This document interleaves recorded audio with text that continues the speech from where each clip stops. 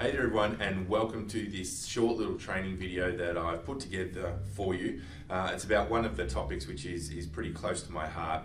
And for those of you that have been through one of my programs, you'll notice that I've got my trusty flip chart here.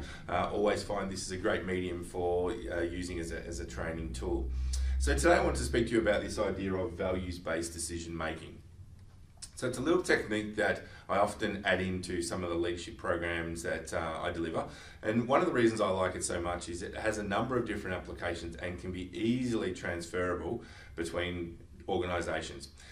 The only thing it is reliant on, though, is making sure that if your organisation has clearly defined values.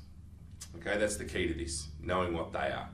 So what I'm going to do is I'm going to show you how this little technique works, but I'm going to do it in relation to Synergen values and give you a real life story so that it just makes a little bit of sense about how you could apply it in your workplace.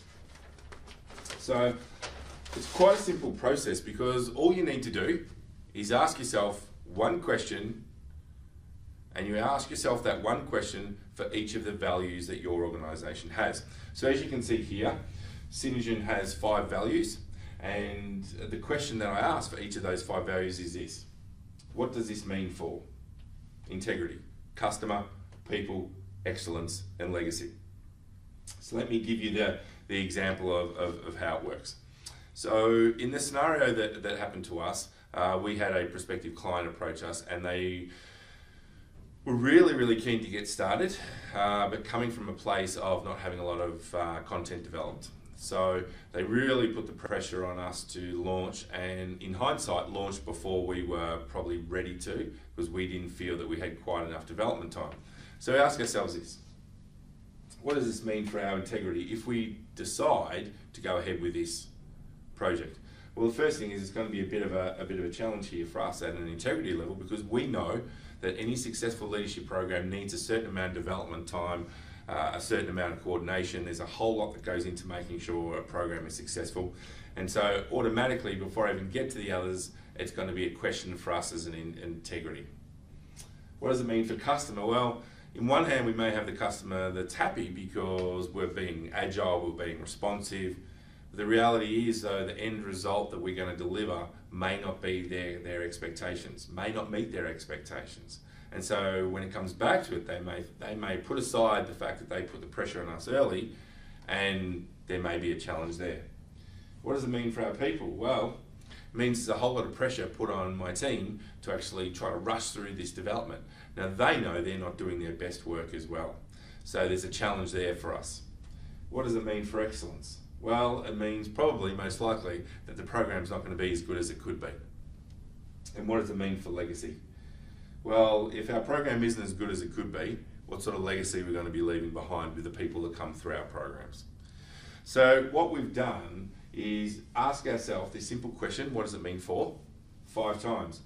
And what it does is allows me to say that in all essence, if we go ahead with this program, we're not actually really going to satisfy all our internal values as an organisation. Now, if we're not meeting our internal values as an organisation, how are we possibly doing it for the customer?